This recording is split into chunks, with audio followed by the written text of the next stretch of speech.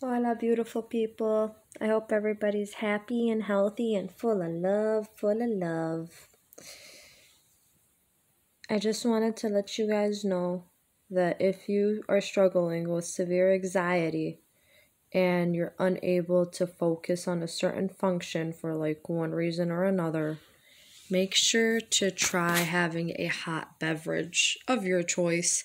That's probably not coffee though. Like try like chamomile tea or